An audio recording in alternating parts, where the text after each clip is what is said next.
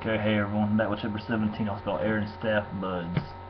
Lord spake unto Moses, saying, Speak to the people of Israel, and get from them staffs, one for each father's house, from all their chiefs, according to their father's houses, 12 staffs. Write 12 staffs because of the 12 tribes of Israel. Write each man's name on the staff, and write Aaron's name on the staff of Levi, for there shall be one staff for the head of each father's house. Then you shall deposit them in the tent of meeting before the testimony where I meet with you, and the staff of the man whom I choose shall sprout.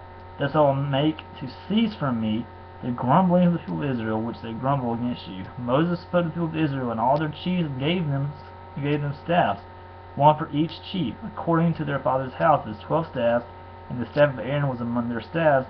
And Moses deposited the staffs before the Lord in the tent of testimony.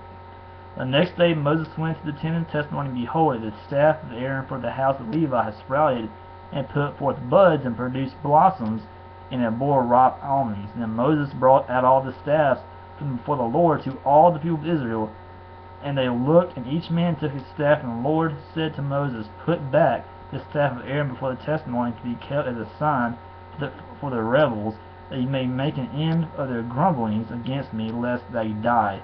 Thus did Moses, as the Lord commanded him, so did.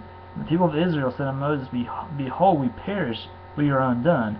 We are all undone. Everyone who comes near to the tabernacle of the Lord shall die. Are we all to perish? So, since God's holy, no sin can come to him. If sin does try to come to him, he destroys it.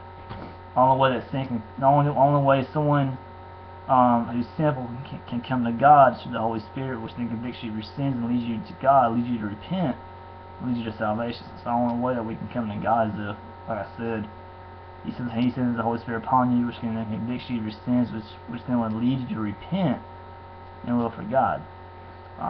Here in the Old Testament, God says, if any sin comes to me, He will destroy, because He's holy, He's perfect. No sin can be in God. And if you call yourself a Christian, but you're not living it, maybe you need to question your salvation. Because a true Christian will love God and hate sin, and will live for the Lord.